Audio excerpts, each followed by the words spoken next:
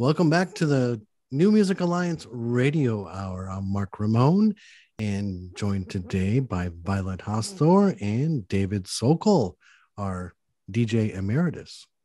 And you just heard Anni Abigail with Home, and we started off with Dustin Labara, Action. Dustin is from Hartford, Connecticut. And he told me he's really proud of this and another song, Graveyard, on his Pieces EP that just came out recently. Yeah, just came out last month. I'm very into this. This is like a solo project done right. I love it. Sounds almost like if REM was being arranged in the early 80s. It has that sort of a retro but modern thing going on with it. It's really cool. I really, really like the way it floats and the way it goes. Yeah, very nice melodic feel, and as I was thinking before, it's just I love the song structure with that guitar solo at the end. It just works. It's kind of unusual, but I think it's really smart. His guitar skills are really crisp on this song. And overall, I think this whole EP is much more polished than his previous releases. Really it was a really tight EP. When I was listening to it, I was like, ooh, that's good. That's really catchy. So I really have to choose which one I like the best, but they're all quite strong. Really good EP. Yeah. So Anni Abigail from sort of the Western Massachusetts area, Home.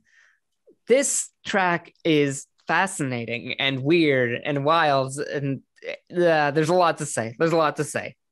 She's a self-described audio witch who's been mastering tracks for local artists for years and years and years.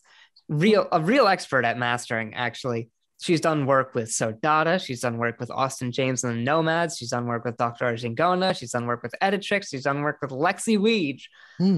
That's so incredible cool. Producer. Wow. Incredible producer.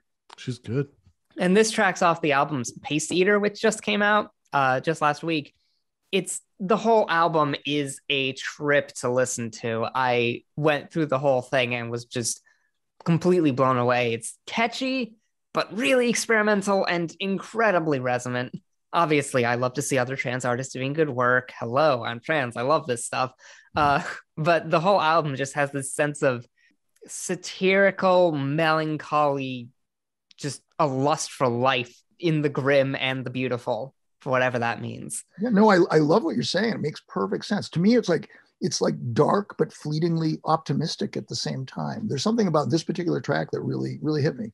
Yeah, this one's definitely more in the sort of experimental electronic jazz zone. She gets pretty rocking at times too. It's quite something. Nice. Pace Eater. Yeah. Released last week. Yes, it is.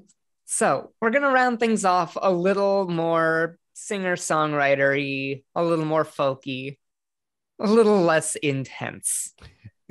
But still really quite excellent, yeah.